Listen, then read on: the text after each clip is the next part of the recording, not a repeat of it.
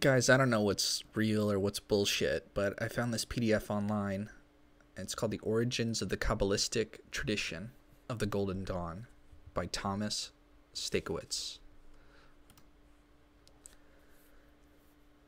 2008, 2009, 2010. The Golden Dawn tradition is the result of a synchronistic effort to unify different branches of the Western esoteric tradition within a Kabbalistic and Hermetic framework, using the Rosicrucian mythos and teaching as the unifying agent. The Rosicrucian traditions, which found themselves being united in the inner order of the Golden Dawn, the Ordo Rosae Rubea et Aurea Crucis, RR et AC, mainly came from two English and two German branches. One of the English lineages, which found their way into the Golden Dawn, was the Societas Rosicruciana in Anglia, SRIA. Two of three founders of the Golden Dawn, namely Dr. William Robert Woodman, 1828 to 1891, and Dr. William Wynne Westcott, 1848-1925, were elected to be the Supreme Magus, the title of the highest chief of the SRIA. Similarities between the Golden Dawn and the SRIA can thus superficially be seen in A, the threefold order structure of first, second, and third orders, B, the office of the chief adept, C, the general design of the cloaks of officers, see Figure 1, D, some of the designs of the wands. Look especially for the ceremonial wand of the Supreme Magus, with colored bands, which seem to be a blend between the lotus wand and the fire wand of the Golden Dawn. See Figure 1. E, the cross design of the Supreme Magus, surmounted by the crown, which bears striking similarities with the cross design on the lid of the pastos of the Adeptus Minor grade. Compare Figures 1 and 14. And F, some basic designs for the Vault of Adepts, even though the SRIA version is not as detailed and evolved as that of the Golden Dawn. Figure 1 is W. Westcott dressed up in his Supreme Magus regalia. Furthermore, with some further research, one will also find influences from Sigismund Backstrom's Societas Rosae plus Crucis, SRC, more obviously seen in the Adeptus Minor Oath, and the design made by Moina Mathers on the second order membership roll, see Figure 2. But perhaps even more subtly, so thorough some of its alchemical teachings. So while there are obvious influences from these two important English Rosicrucian currents into the Golden Dawn, because of its close proximity to the British esoteric community, I still consider them to be of minor significance compared to the continental sources behind the first and second orders of the Golden Dawn. The very foundation for the second order was received through S.L. MacGregor Mathers. MacGregor Mathers, by the way, was Aleister Crowley's top influence. I believe that was his teacher. Mathers' secret chief and envoy from the Third Order, mysteriously referred to as Lux E Tenebris, who handed MacGregor Mathers, 1858 to 1918, all the material he needed to found the RR et AC in 1892, such as the Adeptus Minor ceremony and Ritual Z, and probably the major bulk of the rituals from A to Z. But it is an established fact that also the first or outer order, at least in part, was founded from a similar mysterious envoy of the Third Order half a century earlier, through the mysterious cipher MSS, which W. Westcott received from the estates of Kenneth R. H. Mackenzie. Figure 2 is the seal on the membership roll of the RR et AC left, and that of the SRC right. There is strong evidence which supports the assertion that the Hermetic Order of the Golden Dawn, in fact, is a continuation of and stems from the oldest known Rosicrucian organization, referred to as the Fraternitate Rosae et Aureae Crucis R et AC, with earliest documented records from 1580 and by some claimants even as early as 1517, see below, which seems to have had early lodges in both Italy and France during the 17th century. This Rosicrucian body later resurfaced in Germany in 1710 as the Orden des Gilden und Rosenkreuzes, heralded by Samuel Richter, who was known by his pseudonym or magical name of Sincerus Renatus. This German order of golden Rosicrucians went through several reformations during the 18th century, now referred to as the Gold und Rosenkreuz Orden, and under the leadership of Hermann Fichtult in 1757 and 1767. And lastly, through a general reformation in 1777 by Fobron, or Dr. Bernard Joseph Schleiss von Lohenfield, which changed its orientation entirely into a Masonic framework. There it is. In its workings, referring to it as Gold und Rosekreuzer des Alten Systems.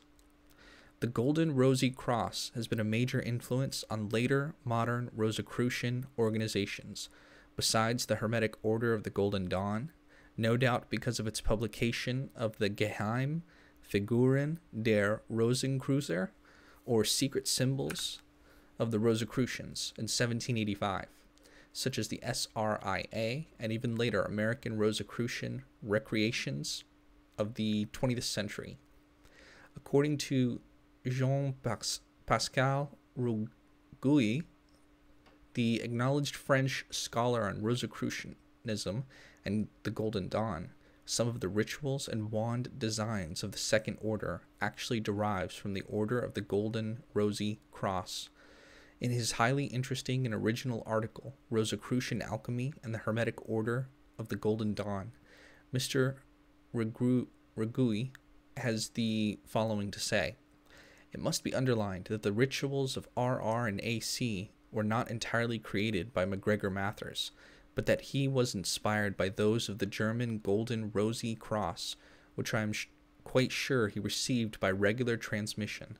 Indeed, I have the proof that the Golden Dawn wand's patterns were inspired by Moses's wand, described in a very secret and old German document of the Golden Rosy Cross, dated 1514, a copy of which is in my possession and that I received from the internal college of this order. It is quite interesting to note that this document contains strong Polish, Jewish, Kabbalistic influences, and especially those coming from the school of Shabbatai Zevi, who proclaimed himself in 1666 to be the Messiah awaited by all the Jews. This date, 1666, is very interesting because it is in accordance with the solar cycle of 111, for instance. It was in 1777 that this order was reformed with a new scale of grades, which was to be adopted both by the SRIA and the Golden Dawn, founded 111 years later in 1888. Now in the Golden Rosy Cross document, which I referred to above, contains also many rituals which we find once again in the Golden Dawn. For instance, several versions in Latin and in Hebrew of the Kabbalistic cross ritual and the middle pillar ritual. By the way, be on the lookout in this channel. I'm going to read Israel Regardi's The Middle Pillar. So that's going to be out in this channel. That's sort of why I'm reading this document, to sort of prep and get some context for halfway through that book.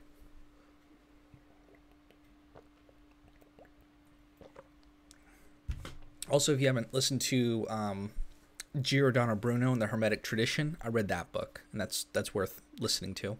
Although nobody really talks about this, but at the end of that book, it was kind of talking about all the ways that everything that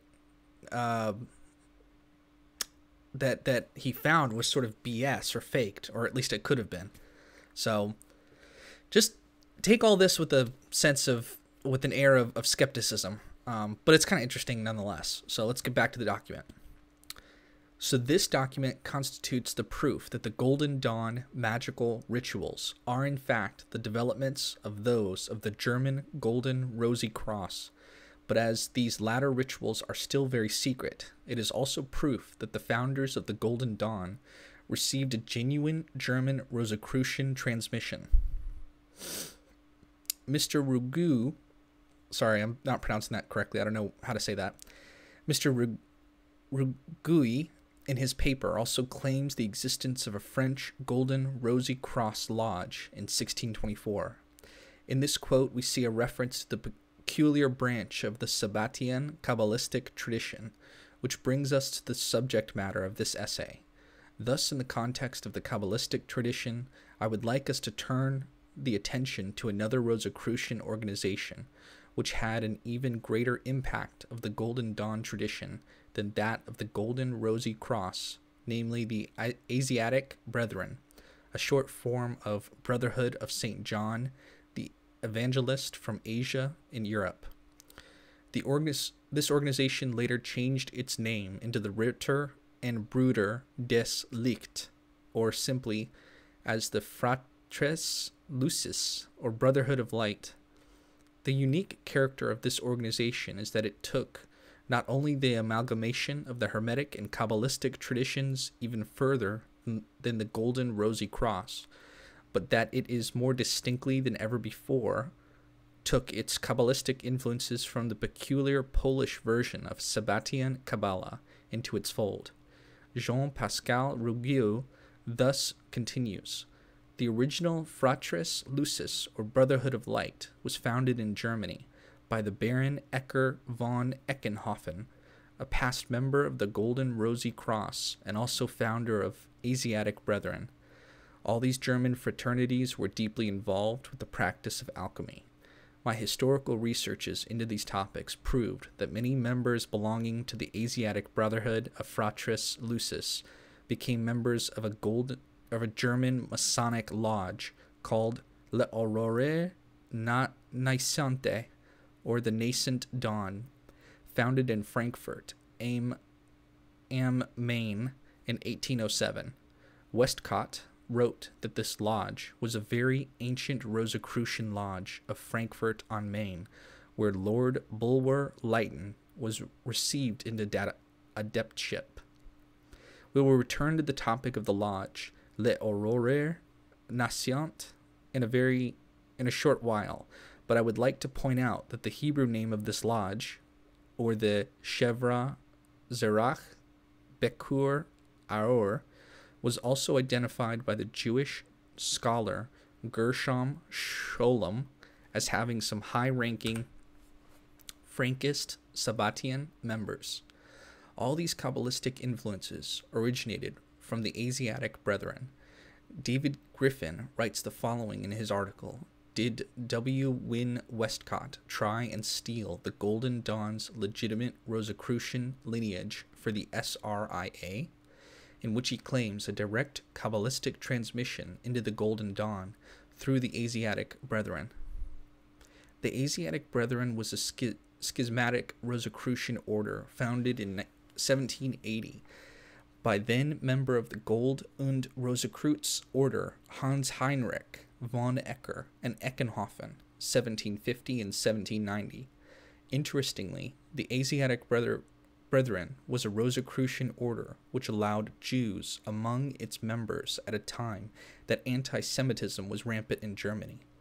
Among its Jewish members figured prominent Kabbalists from the heretical sect of Sabbatai Zevi, such as Ephraim Hirschfeld, unknown to 1819, and Thomas von Schoenfeld, whose real name was Moses Dobruchka. Thus, the Order of the Asiatic Brethren holds a unique place in the history of the Rosicrucian tradition, as having fully developed its Kabbalistic aspect for the first time. Interestingly, the Sabbatian Qabala of the Asiatic Brethren is of exactly the same nature as that later founded in the Hermetic Order of the Golden Dawn.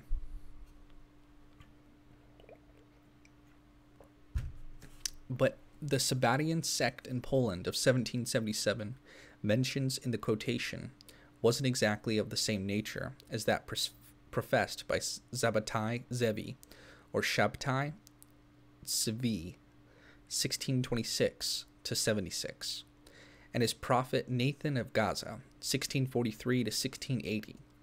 The Kabbalists of the Asiatic Brethren were actually Frankists, or in other words, followers of Jacob Frank and his very radical and antinomian versions of Sabbatianism.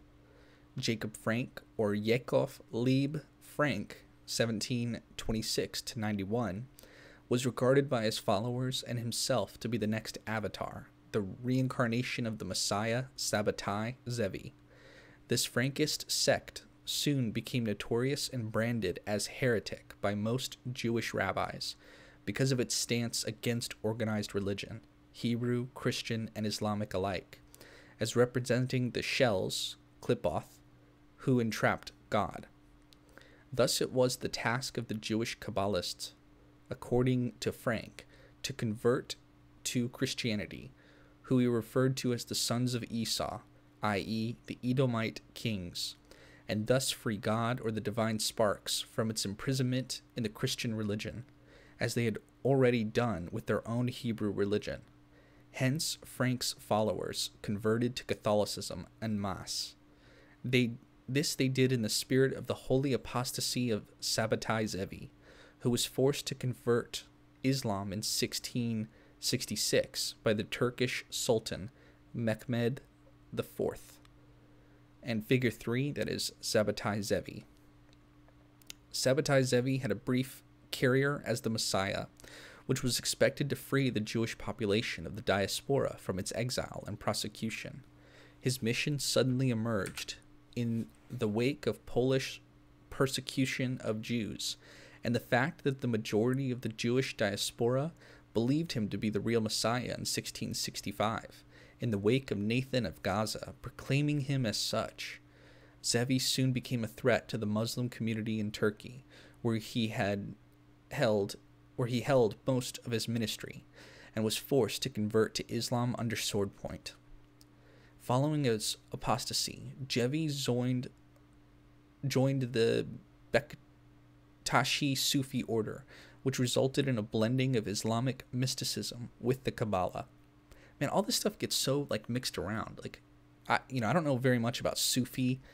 I know it's Islamic mysticism, but then they mixed with the Kabbalists. Kabbalist is Jewish, so I'm trying to figure out where all the origins of this religious stuff is, but it's just all jumbled and mixed together, and so you just don't know what you're getting now in modern days. You have to trace the origins of every document that you read, and that, of course, as we're finding out, that the origins of those documents lead back to other stuff. So it's never ending. But don't worry, I'll read through it and I'll summarize it. Just listen to me. Don't do that with people. Use critical thinking, guys. All right, anyway, just keep listening to me. This holy apostasy was likened by Nathan of Gaza as the descent of the Messiah into the mouth of Samael, Satan. What? Okay, so the holy apostasy was likened by Nathan of Gaza as the descent of the Messiah into the mouth of Samael. Oh, by the way, guys, Aleister Crowley, I always heard this term, was he a Satanist? I Googled it, and I read some things. He didn't believe in God. He was kind of an atheist, and so he took on the sort of the Church of Satan type of attitude towards viewing God and all that stuff. But he practiced all this magical stuff. So he believed in entities and obviously summoned Iwas and everything. So he believed in some higher powers. And he was trying to invoke Samael, which is a version of Satan. So was Aleister Crowley a Satanist?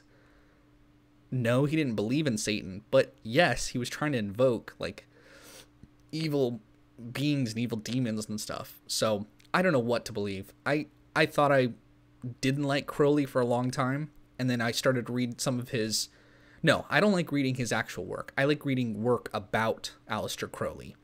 And the work I read about Aleister Crowley, if it's positive, makes me, view it like in a good light. Like, okay, yeah, maybe he was onto something. Maybe he had some good things to say, finding your true will and all this stuff, having a conversation with your holy guardian angel and all that, interesting things. But when I hear other things that he was trying to summon Samael and things like that, it's like, man, maybe I don't want to mess around with this guy. So I don't know what to believe. That's where I'm at right now. I don't know what to, as a general rule, I don't believe any of this crap. It's just interesting for history. Okay, sorry, I will try not to go on these tangents again, but you're watching what you're watching, man. Later, Sabbatai Zevi created a following amongst the Turks called the Donme, Turkish for convert, who seemed to exist even today as an ethnic minority, although fully integrated with the Turkish population and outwardly living as professed Muslims. Jacob Frank was in fact initiated into the Sabbatian Qabala by the Turkish Donme circle that emerged from Osman Baba, Baruchia Rousseau, before he later entered his missionary life in Poland. Figure 4, Nathan of Gaza. The Frankists, who had a large following in Poland and other Eastern European countries, also engaged in sexual practices through some form of sexual mysticism.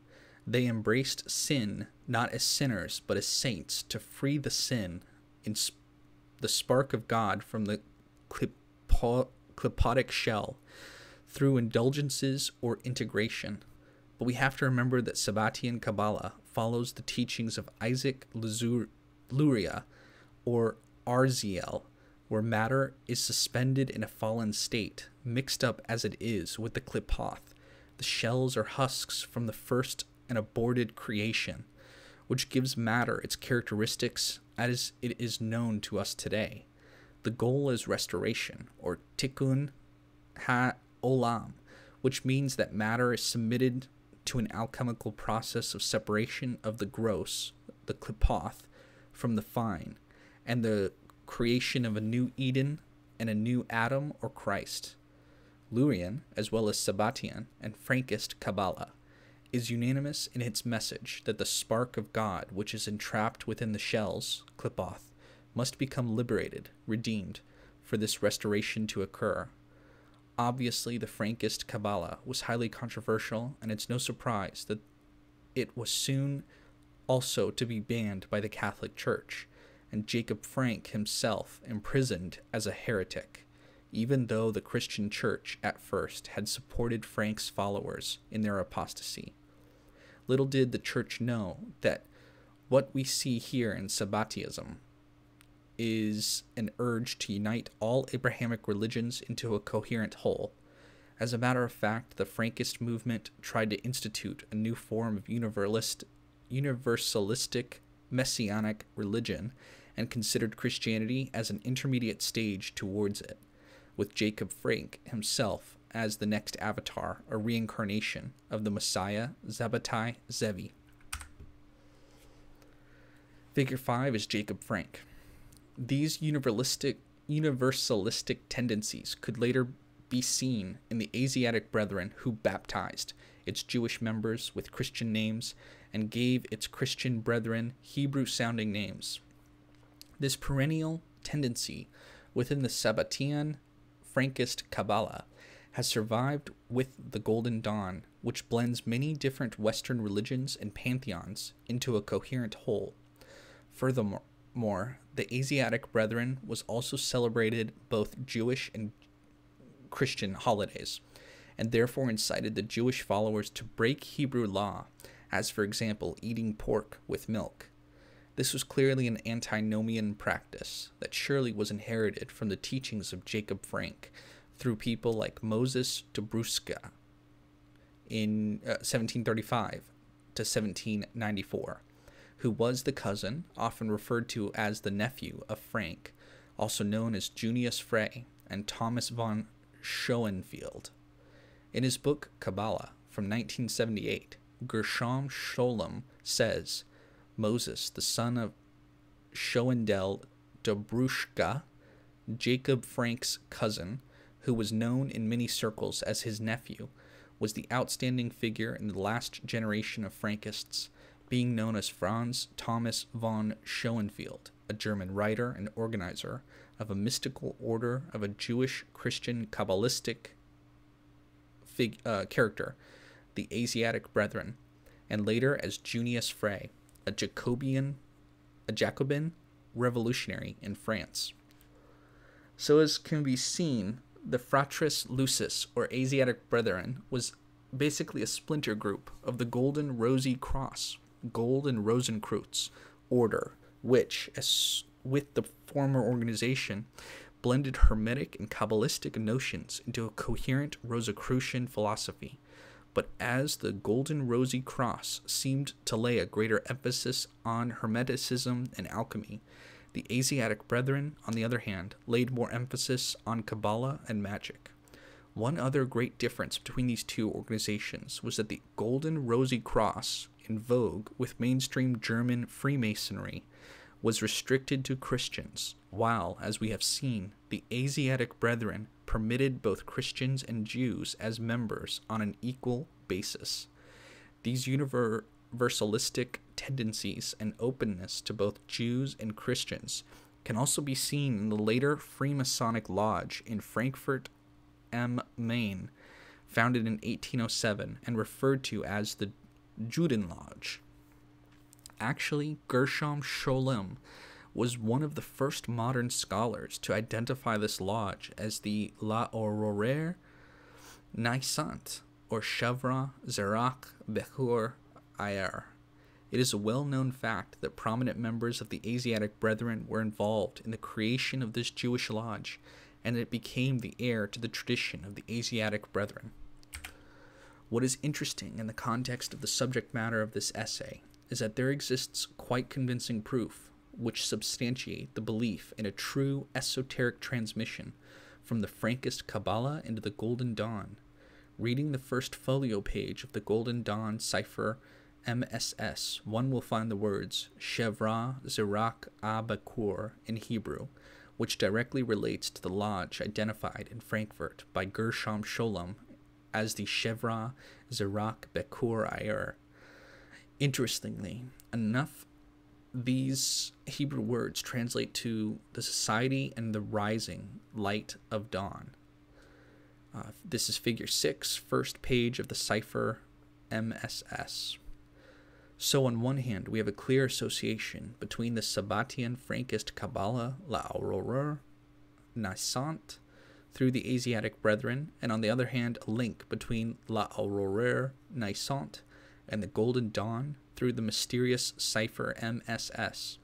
I believe the most plausible intermediary between Frankfurt am Main of 1807 and London of 1888 to be Kenneth R.H. Mackenzie, 1833 to 1886, who received his claimed Rosicrucian esoteric transmission in Austria by the hand of the Hungarian Count Aponyi in 1850.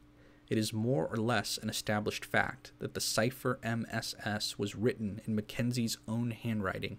Mackenzie also spent all of his childhood and most of his adolescent life in Austria, and returned at the age of 17 to London together with this esoteric transmission.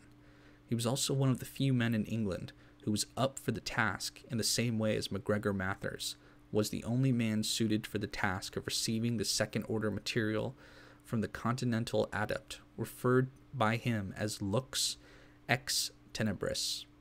Figure 7 is Kenneth Mackenzie. Strangely as it seems, William Wynne Westcott claims that the Rosicrucian Mackenzie Aponyi connection was the true origin of the Societas Rosicruciana in Anglia, SRIA. David Griffin also has the following to say regarding Mackenzie. In his 1947 paper, The Origin of Our Rosicrucian Society, the Freemasonic scholar Bruce Wilson reveals an astonishing discovery. It turns out that Kenneth Mackenzie actually had been initiated into a Rosicrucian society, and had indeed received a warrant from Count Aponyi. Furthermore, Mackenzie did actually use this warrant to found a Rosicrucian organization, but it was not the SRIA. Wilson reveals that the warranted organization was none other than the first phase of the Golden Dawn, as a branch of a continental society called the Brothers of Light.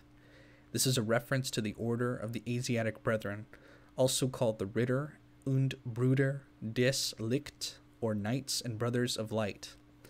Thus, Mackenzie reused the name of Fratres Lucis for his own English member of the Rosicrucian body, also known as the Society of Eight. This is what we see here, is a clear esoteric lineage and transmission from the Frankist Sabbatian Qabala, which constitutes one of the pillars of the Kabbalistic teachings of the Golden Dawn. The other pillar is, of course, the more recognized Christian Kabbalistic tradition, which stems from Renaissance philosophers, such as Giovanni Pico della Mirandola. We know about that guy he's prominent in Giordano Bruno and the Hermetic tradition, just a book I read on this channel. 1463 to 1494. Henry Cornelius Agrippa, 1486 to 1535. Athanasius Kircher, 1602 to 1680. And Christian Nor von Rosenroth, 1636 to 1689. Rosenroth's Qabala Denudata was in fact a premier source text for the Golden Dawn, and several of its illustrations ended up in the diagrams of the Outer Order advancement ceremonies. See Figure 8.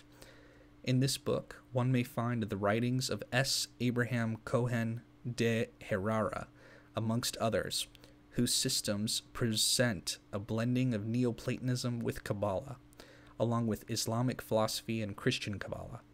Cohen de Herrera received his Qabala from Israel Sarug, who was a disciple of Isaac Luria. Thus, the Qabala Denudata is replete with Lurianic teachings, which together with the Sabbatian influences gives the Golden Dawn a solid foundation in tradition. And in this context, we have to remember that the Sabbatian Qabala, as developed by Nathan of Gaza, is a direct continuation of the teachings of Isaac Luria. Figure 8 is an illustration from the Qabala Denudata. Now, as we have established the fact that there actually exists an esoteric transmission between the Sabbatian Qabala and the Golden Dawn, we should ask ourselves in which ways this school of thought has survived to this day through the Golden Dawn tradition.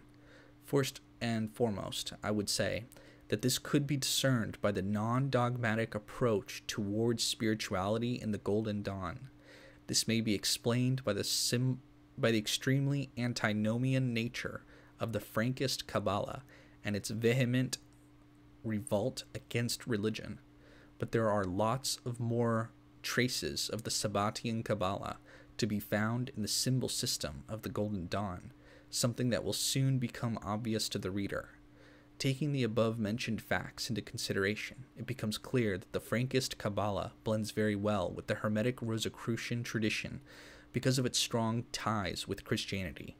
As a matter of fact, Jacob Frank and his followers... I want to say something, by the way. All this stuff points to a much more rich history between Hermeticism and Christianity and the interweaving between all of those two schools of thought. And Gnosticism has not been mentioned a lot here, but sort of there's been some Gnostic elements to all this. So when someone like James Lindsay, do you guys know who that is? Like, go on YouTube if you don't know who I'm talking about. And he ties Hermeticism with Marxism, and then his whole anti-Marxism claim, which I think I've listened to a lot of his content. He's pretty knowledgeable on diversity, equity, and inclusion, and how all that comes from Marxism. And it's like the state trying to influence the rest of society and force people down a certain way, and that's why Biden and his the cognitively impaired president is being taken over by the diversity, equity, inclusion people. So I'm trying to make this like into a modern day. You know, James Lindsay tries to take all the Hermetic tradition and apply it, you know, as above, so below, and all that stuff as a Marxist thing, and he calls it like, you know, black magic and the Freemasons and secret societies. And I just don't. When I was reading through it or listening to his lectures, he has a lot of things right, but he's discounting the rich history. And I don't know anything either, but I just know that he's not. I don't think Hermeticism is the boogeyman that someone like James Lindsay makes it out to be. So that's what I wanted to say. I have to find a way to communicate this out on my channel without it buried however many minutes into a video like this. 35 minutes into a video. I'll figure that out later. Make it into a TikTok. Alright, let's keep going. Where were we?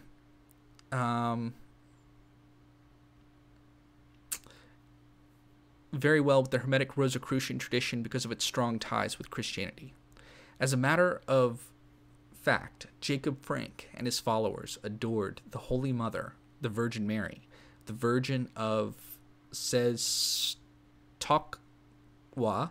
or Black Madonna of Poland, which Frankists associated with Shekinah, the cult of the Black Madonna as a form of worship of the divine feminine, and in reference to the Kabbalistic theory on the parts Zufim, or countenances.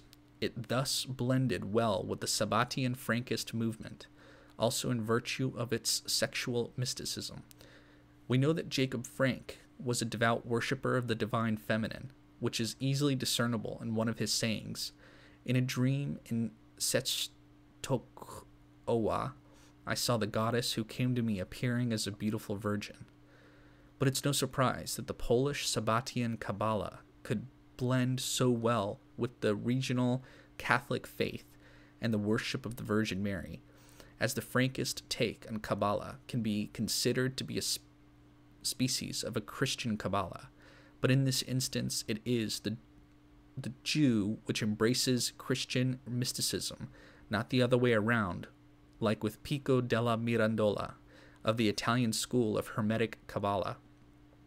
As the Sabbatian Qabala initially blended with Islam through the holy apostasy of Shabtai Zevi, Jacob Frank likewise encouraged his followers to embrace Christianity in its messianic mission, as it considered the religion of Christ to be an intermediate stage towards a new form of messianic religion. It even considered Poland as a substitute for Jerusalem for the place of the ascent, hence it being labeled as heretic in the eyes of a contemporary Jewdom. As residents of Poland, it was only natural for them to embrace the peculiar cult of the Virgin Mary, which no doubt blends naturally with the Kabbalistic view on sexual polarity. No wonder then that the inner alchemy, with its emphasis on the Venusian current, took a prominent place amongst the Asiatic brethren. It's no surprise either that Frankist Qabala was chosen to blend with Rosicrucianism, considering the Christian natures of both. And in Figure 9, you see the Black Madonna of Czestochowa. The Virgin of Czestochowa is a reference to the painting often called the Black Madonna, which is held in the Polish castle and monastery of Czestochowa.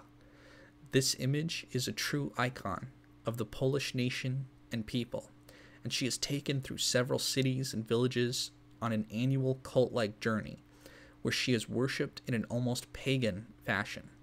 In Poland, the worship of the Mother of God is very prominent, as she is said to have appeared in different parts of Poland, and effectively selecting the Poles as her chosen people. As a young child with ancestry in Poland, I heard a story told by one of my Polish relatives, which is quite fascinating, and says a lot of the beliefs held in the minds of the common Polish people. During the war with Sweden in the 17th century, the Swedish army under Karl X. Gustav held a siege on the castle Czestochowa. It is generally believed the Swedish officer took his sword and stabbed the Black Madonna twice in her chin. The two scars are easily seen in the image. See figure 9. Let's take a look. Okay. Like right here. Interesting. It is generally believed by Poles that the two wounds are wandering towards the throat. When they reach it, the apocalypse will be, in fact, if it hasn't been prevented by prayer, a responsibility that is the lot of the Polish people. That the Virgin Mary often is conflated with the woman of the apocalypse in the same manner as Christ is identified with the Alpha et Omega in the Book of Revelation may be clearly perceived in the icon which is in my possession. See figure 10. This particular icon was purchased in Poland in the 1960s by my Polish parents. It is typical of Polish iconography to frame a photograph of a picture of the Virgin Mary with an image as shown below. But in this case, the imagery makes clear reference to the woman in the Revelation, which appeared as a great wonder in heaven, a woman clothed with the sun and the moon under her feet, and upon her head a crown of 12 stars. Figure 10, Madonna as the woman of the apocalypse. Thus, she can really be seen to be the Divine Mother and the Kabbalistic Pertzufik Holy Trinity of Father, Mother, and Son. All of this makes a very interesting connection to the diagram of the Garden of Eden before the fall, taken from the grade of Practicus of the Golden Dawn in the outer, and the angelic female figure surmounting this diagram. See figure 11. This image expresses the divine feminine, the holy Qabala referred to as Ima Elohim, which may be translated as the Mother of God.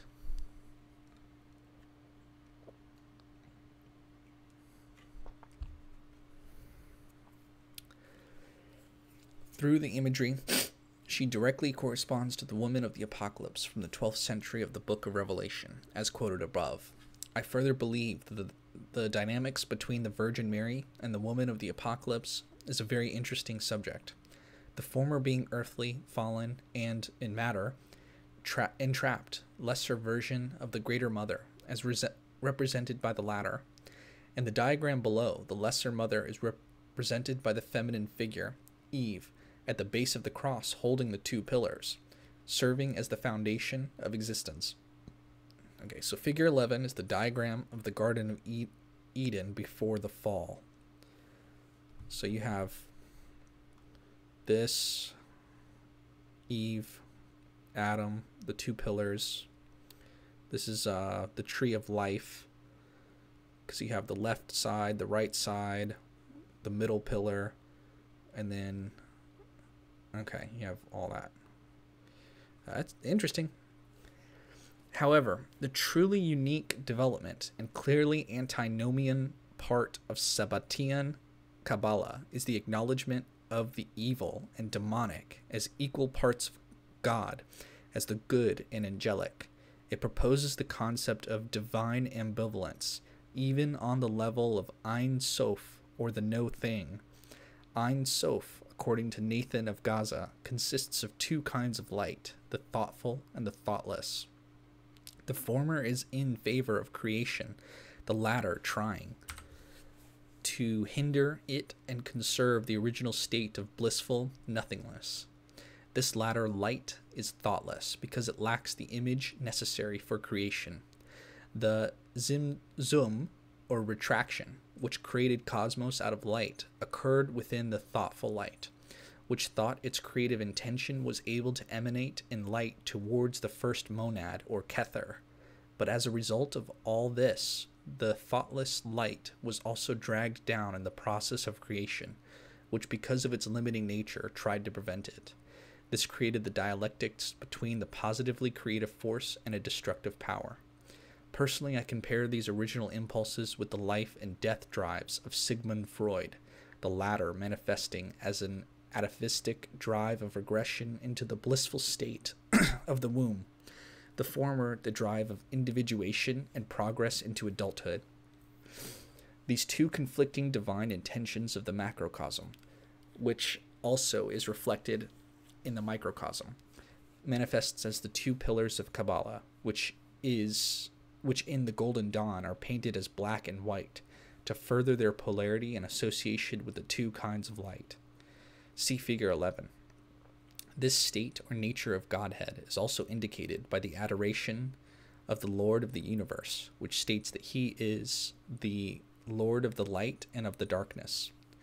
Nathan of Gaza also originated the concept of the infernal abyss filled with serpents set out to destroy creation, also in Zoharic terms called Sitra Ara, or the other side, the world of shells or Klipoth, situated below the supernals of the tree of life, in which the thoughtless light resides. See Figure 12.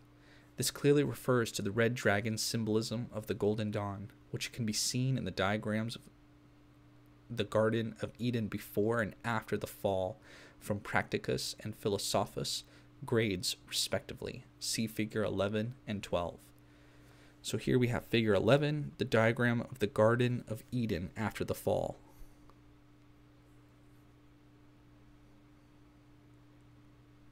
Okay. This red dragon is related to the Lesser Mother in the image seen as descended into hell, or Sitra Ara proper, represented by the circle with 7 spheres at the bottom of the tree of life. See Figure 12. Thus, the dragon power is properly speaking a symbolical representation of the impulse of the fallen and lesson mother to ascend and reunite with her consort at the supernal Eden. The red dragon with 7 heads is, of course, another reference to the book of Revelation, which states that there appeared another wonder in heaven, and behold, a great red dragon, having 7 heads and 10 thorns, and 7 crowns upon his head. It is also to be found on the floor of the vault of Adepti, see Figure 13. Reading the teachings of the Golden Dawn regarded the red dragon, one becomes struck with the controversial contents of its antinomian teaching, where the goal of the adept is to ride upon the back of the dragon, harness the forces of evil, and gain strength therefrom. All right, so is that kind of saying that the Golden Dawn and Masonic is evil, riding the forces of evil to strengthen it and ride the red dragon? That's sort of how I'm interpreting that. You guys tell me what your interpretation is, but I've thought about, should I get involved with any of this stuff? And when I read a sentence like that, it steers me towards no. So I just, the easiest thing is just become a scholar of all this. Just read through it like we're doing. Save judgment for later, but just trying to interpret it in a way that makes sense to me.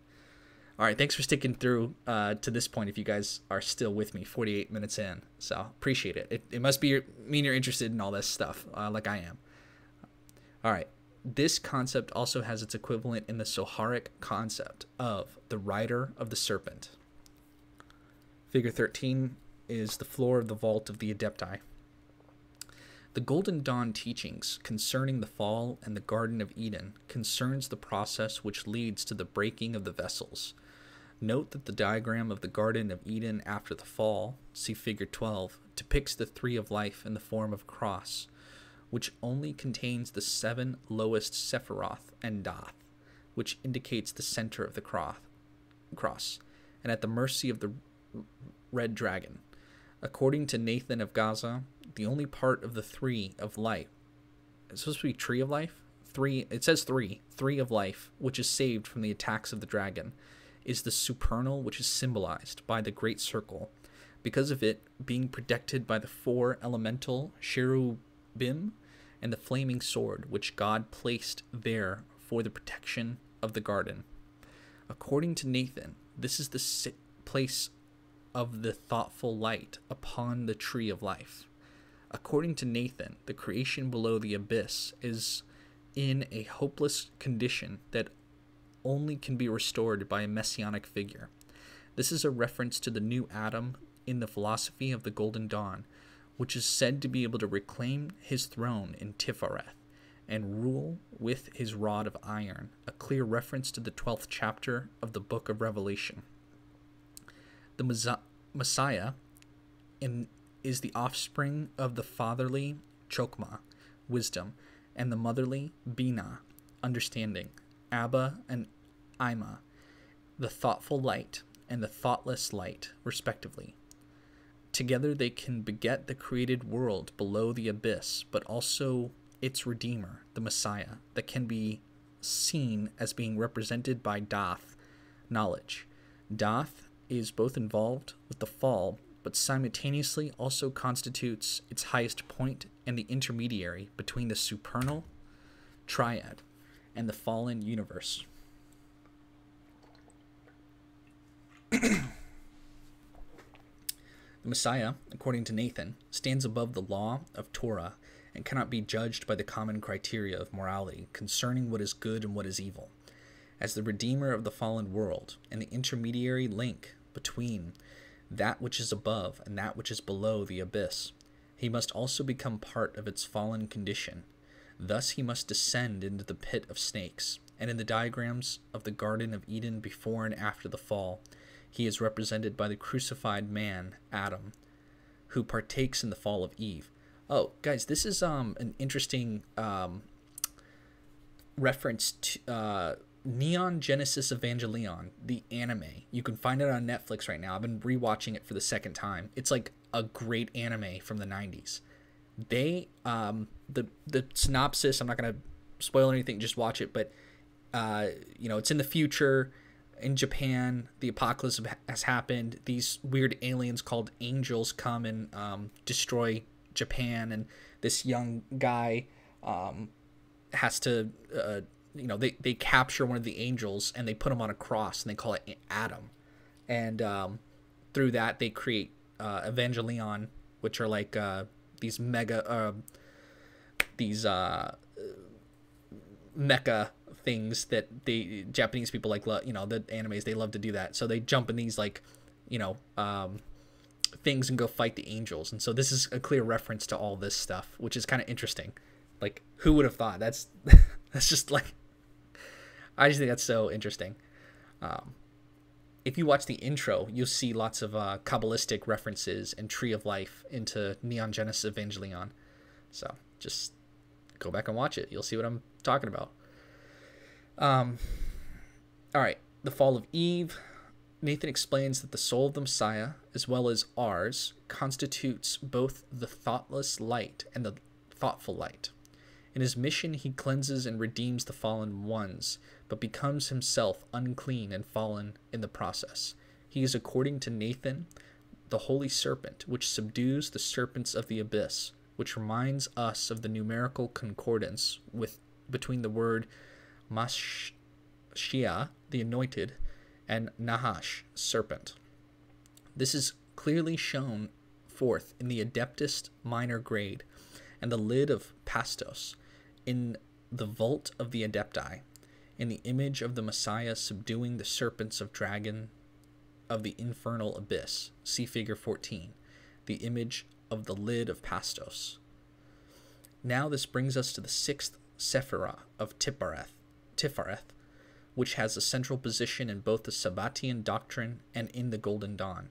It refers to Zaire Anpin, microprosopus, which by Nathan was conceptualized as Malka Kadisha, or the Holy King, in his aspect as united with his queen, the Shekinah. It is also called the God of Faith by Nathan. Nathan speaks of the scorch of Tifereth, or the lights of Adriana Yakira, the precious tree at the level of Atziluth, the highest of Kabbalistic worlds, created by the harmonious union of the thoughtful light and the thoughtless light. This union is considered necessary, since the thoughtless light has the powers of creation, whereas the thoughtless light, in spite of its desire to create, is impotent and has to employ the creative forces of the thoughtless light. This light of the God of faith is then emanated downwards through the other three Kabbalistic worlds, being part of the abyss of serpents. This emanated force is called mana yakira, and is used by the thoughtful light to subdue the serpents. This light also incarnates in the Messiah, elevating him to a godhead, the God of faith. As a matter of fact, Nathan explained off Zabbatai Zevi's manic depressive disorder in these terms, that he is in his own person united both the thoughtful and the thoughtless lights, the former being the manic phases, while the latter marking the depressive states of the Messiah. Figure 15, Harpocrates, the god of silence. Lastly, we find in the Frankist Qabala also the notion of Masa Duma, the work of silence, which has a clear relationship to the god form of Harpocrates, the god of silence of the Golden Dawn, and also of Freemasonry. Jacob Frank has been quoted in the Dicta of the Lord, a collection of Frank's sayings, as stating, the gods of Freemasonry, i.e. Freemasonry, will have to do which those two did. The first of these two being Shabbatai Zevi, and the second Baruchia Rousseau, who Frank repeatedly referred to as the first light. The first and the second avatars, Thus, there may be a direct correspondence between the pledge of the secrecy of Freemasonry and the Frankist Masa Duma, perhaps even referring to Freemasonic Frankists. So now, what can we learn from the Sabbatian and especially the Frankist tradition, and position to further understand the Golden Dawn tradition? Above all, that the Golden Dawn neither is nor ever should become a religion. The Golden Dawn is a spiritual science and art which makes use of certain religious symbols, predominantly Christian, but it has nothing to do with the religious dogma. Adepts of our tradition should always maintain the integrity of spiritual independence towards organized religion. But at the same time, we must remember the admonition of the neophyte grade to revere all religions as containing a spark of spiritual truth. No religion is truer than the other. No religions, of whatever flavor, can ever contain the whole truth about God. To truly see God, we must forsake religion, to see beyond the mental projections of common man that governs the consensus image of him. Man, in fact, has God created into his own image. He was created out of man's fear of punishment and out of guilt. To see God, we must let go of all preconceived notions about his true nature. We must let go of all guilt and the cultural consensus ideas about the nature of sin. We must embrace God as children, pure and undefiled, mentally and spiritually speaking. This is the true significance of Sabbatian antinomianism. Postscript. Was Jacob Frank a Rosicrucian? The facts, as presented above, tell us plainly that Jacob Frank's cousin Thomas von Schoenfield, aka Moses Dobruschka, or Junius Frey, was one of the founding members of the Asiatic Brethren. This compelling evidence clearly shows us the strong link between the Kabbalistic Frankist movement on one hand and the Rosicrucian Asiatic Brotherhood on the other. The next logical step is to ask ourselves if this indirect link between the Frankist and Rosicrucian movements, maintained by the intermediary of the cousin von Schoenfield, was all that there is to it, or if there also may have existed a more direct connection. Was Jacob Frank himself perhaps a Rosicrucian initiate? Figure 16, the Golden Rosy Cross. First of all, it must again be made clear that there were two great Rosicrucian fraternities in Germany, the Asiatic Brethren and the Golden Rosy Cross, the former being a schismatic offshoot of the latter, created in 1780 by Hans Heinrich von Ecker and Eckenhoff, an ex-member and initiate of the Golden Rosy Cross, together with Hebrew Kabbalists such as Ephraim Hirschfeld and Thomas von Schoenfield. He created the Asiatic Brethren as a much more eclectic version of Rosicrucianism compared to the more professed Christian, esoteric, and pietistic orientation of the golden rosy cross. If Jacob Frank was to belong to any one of these two big name orders, he would naturally have been a member of the former. But was he actually? We do know that Frank was engaged in alchemical practices. In his book, Jacob Frank, The End of the Sabbatean Heresy, Alexander Krauscher discusses Frank's alchemical activities in Brunn, or Brno, Moravia, between mid-1770s to 1789.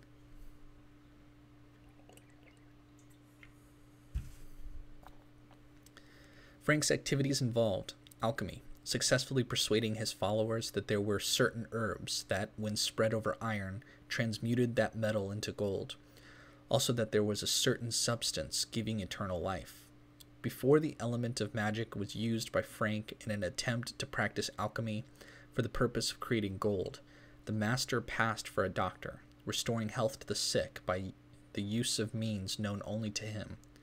When he was feeling better, he began to think about ways to locate new sources of income, to create gold through alchemy. He reminded himself how he had toiled over alchemy with rabbis Issachar and Mordecai. He gathered his brothers and encouraged them to pursue the knowledge of how to make gold. At Frank's court, there began the preparation of gold drops as a medication for all diseases. But this fascinating account of Jacob Frank's dabbling with alchemy does not present any actual proof of him being a Rosicrucian. Alchemy was very popular in Germany during the 18th century, as opposed to France, where the Enlightenment had ended the openly practice of the royal art, which by now had become superseded by modern science. But the situation was very different in Germany, where alchemy prevailed and probably were as big as homeopathy as today in 21st century Germany. So, even if the practice of alchemy was a sign of the true Rosicrucian, most alchemists probably were not. So we have no proof yet of Jacob Frank being a Rosicrucian, even if the plausibility finally has been raised. Now, throughout this essay, I have had the benefit of valuable pointers being made and references given by the Sabbatean Kabbalists and the Hermetic scholar Olin Rush. Nowhere has he been a more helpful recourse than regarding this question of Jacob Frank's involvement with the Asiatics. He has also asserted me that Jacob Frank and many of his followers were involved in Freemasonry, and has furthermore presented some fascinating information, which corroborates M. Krauscher's findings. Mr. Rush asserts that not only did Frank practice alchemy, but also that he owned several alchemical laboratories, first in Brunn and later in Offenbach. In the Dicta of the Lord, Jacob Frank instruct his disciples minimum thus: just as the entire world seeks and wishes to make gold, so I wish to transmute you to refined gold. Mr. Rush refers to yet another tradition, which states that Chaim ben Joseph Vital, who was the disciple of Isaac Luria and recorded the latter's teachings, also practiced alchemy. His son Shmuel, who preserved the Lurian teachings and his father's writings, was a guest for some time at the Egyptian home of the Chalabi Raphael Joseph, whose family were Sabbateans. There was also a strong Arabic alchemical presence in northern Africa, particularly in Fez, Morocco, and there was also some crossover to Jewish alchemy, according to Mr. Olin, as late as in the 1920s. Remembering that Jacob Frank was at close ties with the Turkish Donma, there's also a possibility of an influence from the Muslim Bektashi Sufi tradition, and also from activities of the Donma in certain guilds, perhaps even with Freemasonic connections. Furthermore, in studies of the Kabbalistic alchemical treatise Aish Mezaref, the Purifying Fire, which on several accounts resembles some of Vital's descriptions, one needs a Luriatic outlook to unlock its message. So here we have established the idea of a strong alchemical tradition behind or parallel with the Lurian and Sabbatian Qabala through Rabbi Chaim Vital, who according to Mr. Rush wrote on the subject of alchemy, and Chelabai Raphael Joseph, the latter bringing a possible link of a Jewish, i.e. non-Rosicrucian, alchemical transmission between the Lurianic and Sabbatian Qabala. We already know that Jacob Frank was in fact working with alchemical processes for the 10-year period while in Brunn, and then afterwards also in Offenbach. These facts alone surely make his brand of Qabala suited for mixing with the Rosicrucian alchemical tradition. But still nothing of this is any proof of Jacob Frank being an actual initiate of the Rosicrucian tradition in the real sense of the word. What's interesting though is that I myself have seen many parallels between Lurianic, Qabala, and the alchemy, having knowledge of both systems. Arziel is very alchemical in his exposition of the Qliphoth and the description of the restoration, which indeed can be compared to the alchemical principle of solve et coagula. The freeing of the sparks is clearly analogical with the sublimation of sulfur and mercury, and the purification of the salt from the caput mortuum, the latter actually representing the Qliphoth. Thus, Lurianic Qabala comes into new light or becomes easier understood through the analogy of alchemy and spagyry. So all these obvious connections, both in history and in theory, has now established a clear alchemical nature in Lurianic Qabala, which was transmitted to the Sabbatian and especially Frankist Qabala.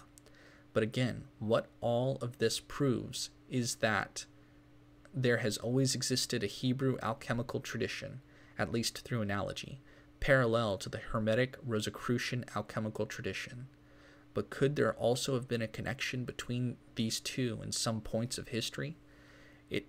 It's very likely that Jacob Frank, at the very least, was involved in some form of Freemasonry, as he made references to it in his writings, such as the one previously quoted. I furthermore found a very interesting reference to a Freemasonic lodge made by Professor Harris Lenovitz.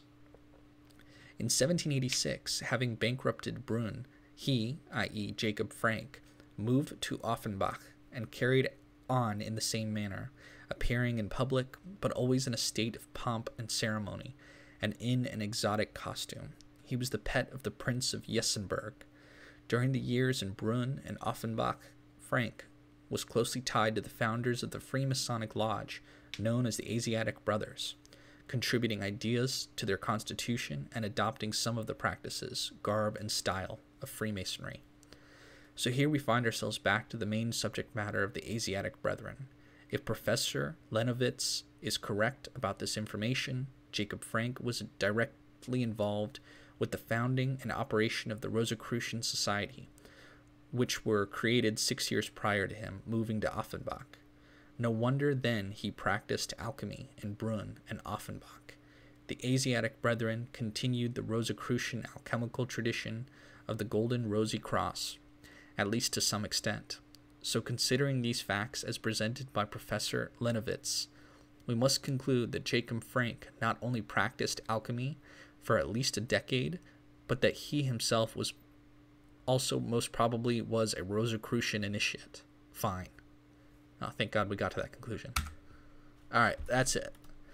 Okay, thanks for sticking with me. I found a lot of that interesting. Hope you did too. I'll see you in the next video.